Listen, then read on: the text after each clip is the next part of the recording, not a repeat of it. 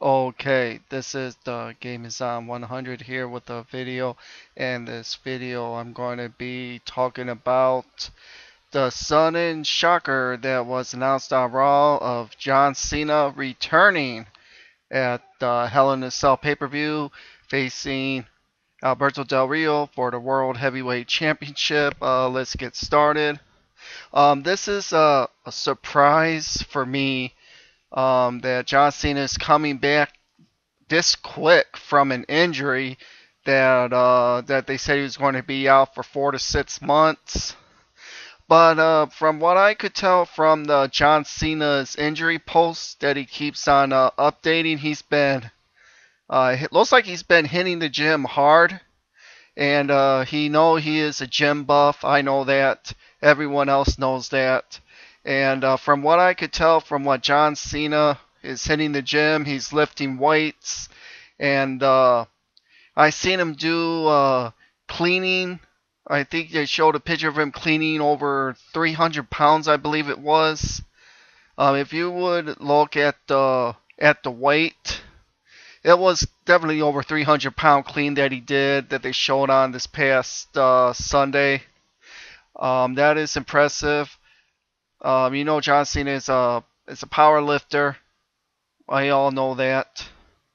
And basically, from what I could tell from the WWE bringing back John Cena, is one thing only, and that is they must be really need John Cena back if they cannot handle having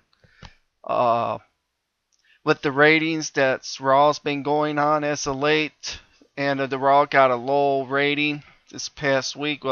See what's going to happen with this rating that's going to be announced on Tuesday, but we'll see with that. But I've been reading on that fans are pretty upset that John Cena is getting a World Heavyweight Championship match against Alberto Del Rio. I know everyone is very mad that Cena's getting the title shot, but there's a lot of things the WWE can do with this scenario. That's going to be maybe more than likely that Damien Sandow can cash in his Money in the Bank contract pretty soon. Or unless if the WWE wants to have something very special to go for WrestleMania 30 to have maybe a title unification match. And if John Cena is one of the champions for going into a title unification match, that will be huge. I know everyone is upset that Cena is coming back and facing Del Rio for the World Heavyweight Championship. All I gotta say is if Cena is going to be facing Del Rio for the World Heavyweight Championship, it's fine by me. I have no problem with John Cena facing Del Rio for the World Heavyweight Championship. John Cena is going to be doing that when he comes back. I'm okay with that. That will free up the whole Daniel Bryan, Randy Orton thing, the corporation angle that they got going on. Keep Cena out of it, which is good. It also they can build up Daniel Bryan more. That's what the WWE is trying to do. But it's only right if they would make the World Heavyweight Championship mean something. Somehow you gotta get that title to get it up in prestige. That title that Del Rio has right now doesn't have the prestige of the WWE title. With John Cena challenging Del Rio and possibly winning the World Heavyweight Championship, it's all good. This will bring up the prestige of the World Heavyweight Championship that Cena can hold it. It will do good. Even though we see Cena as a two-time World Heavyweight Champion, we've seen that. It shouldn't be a problem with Cena if he's coming back and getting a World Heavyweight Championship match. Because John Cena is technically still due a WWE Championship rematch. He's still entitled to a Championship rematch. So if the WWE is going to go that route and have Cena challenge Del Rio for the World Heavyweight Championship, and the WWE is smart, they should let Damien Sandow just hold on to the briefcase, because Damien Sandow has until July of next year to cash in the Money in the Bank contract for the world title. But what would happen is if the WWE title and the World Heavyweight title, if they get unified at WrestleMania 30,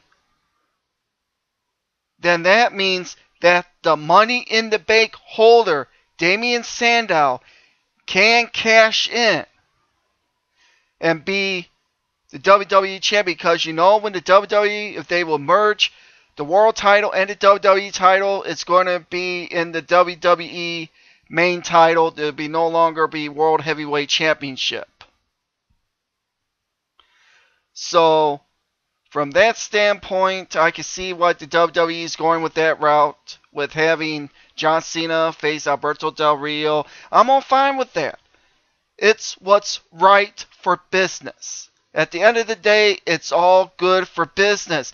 You guys are not going to be complaining about John Cena being in the Daniel Bryan Corporation stuff that's going on.